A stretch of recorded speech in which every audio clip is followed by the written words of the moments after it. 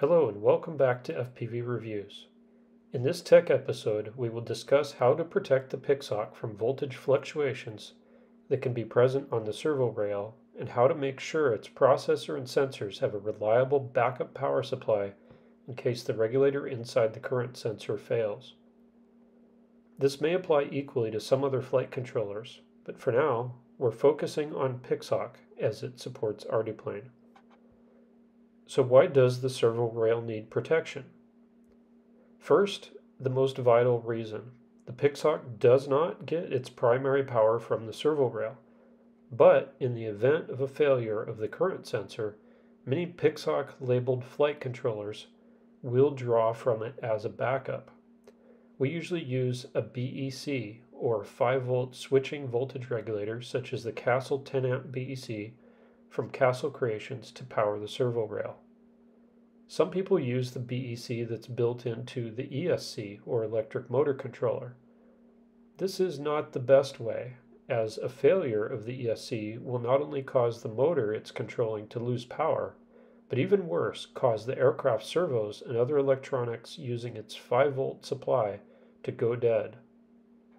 Additionally, these integrated BECs tend to have a very low amp rating. An aircraft without propulsion is bad enough, but one with dead servos for the flight control surfaces is much less likely to survive the incident intact and more dangerous to people on the ground. In many cases, multi-engine electrics can make it back and land safely with only one motor working when they have an ESC malfunction.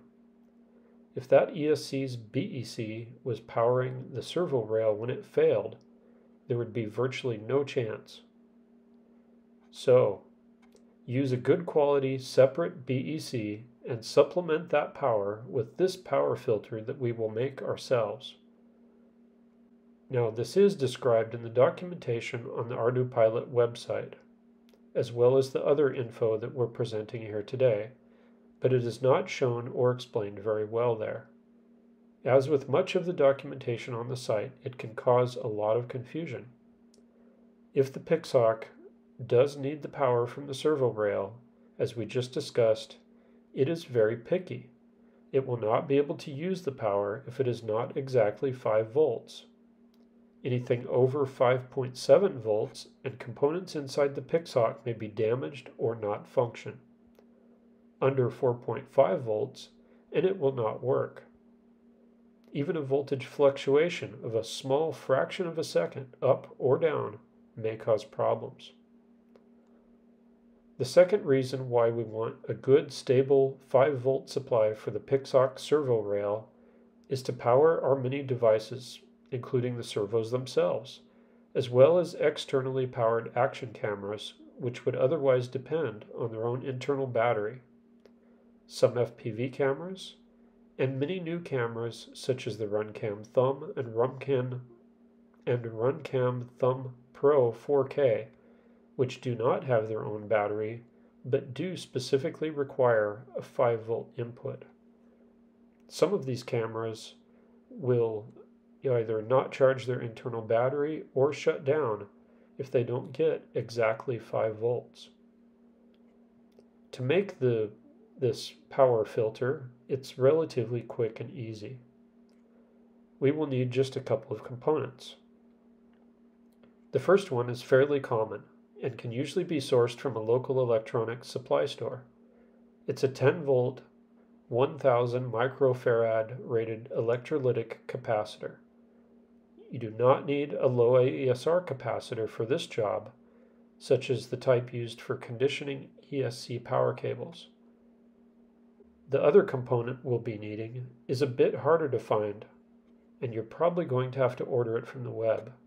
It can be identified as an IN5339B Zener diode. You will also need a servo plug, which most of us have around already. As far as tools, you'll need a soldering iron, some 6040 or similar lead solder, preferably with flux core, some 3/8" heat shrink, safety glasses, as well as a heat gun or other heat source such as a propane stovetop or cigarette lighter. Start by bending the wire back on the Zener diode. Trim it so that both lengths are approximately equal and the spacing is about the same as the capacitor. Tin the tips of the diode wires as well as the capacitor wires. You will notice that the capacitor has a ground strip, a white bar, printed on its side with some dashes, signifying the negative symbol. This is the ground side and will eventually be connected to the servo rail ground. The Zener diode also has a silver ground stripe on one end, but since the Zener diode will be opposing the capacitor and the rest of the system, it will be connected backwards, with its silver stripe connected to the positive on the capacitor and the servo rail. Next, solder them together just like we talked about, and as shown. One side first, then the other. Once both sides are soldered together, they will hold each other together while we add the wire, as only one will be molten at a time. Trim the signal wire flush for the servo connector. Leaving its pin in will help it stay on the servo rail plugged in tightly.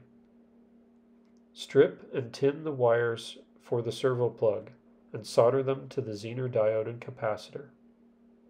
Make sure there are no sharp tails from the solder and double check the normal correct polarity of the capacitor and that the Zener diode is placed in the opposite direction. Now you can cover it with a piece of heat shrink. You can test it to make sure it's safe before plugging it into the Pixhawk by using a BEC set to 5 volt. The Castle 10 amp BEC comes from the factory set perfectly for this job. Nevertheless, double check it with a voltmeter if you have one. Use safety goggles, because if the polarity of the capacitor is backwards, it will explode with a loud pop. You can use a Servo Y connector as a tool to easily connect the BEC to the filter that you just made, and also have a convenient way to measure voltage with a digital multimeter at the same time. You should measure exactly 5 volts within 1/10 of a volt. In this case, the stock Castle 10 amp BEC is within 3/100ths of a volt, a near perfect result. If you are building a fixed-wing aircraft with a Pixhawk, it can be frustrating and at times confusing, looking up all of the documentation on the ardupilot.org website and trying to make sense of it all. We've been through it, and we've created a step-by-step guide which documents everything from flashing the right firmware to the Pixhawk, calibrations, settings, and clear procedures to guide you all the way from the beginning of your journey, step by step with Arduplane, right through to your first auto takeoff followed by an autonomous waypoint mission.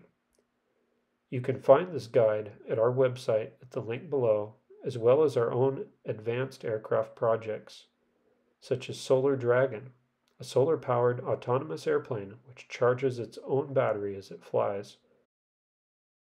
We really hope you enjoyed this tech episode. Thanks for watching and have a great day.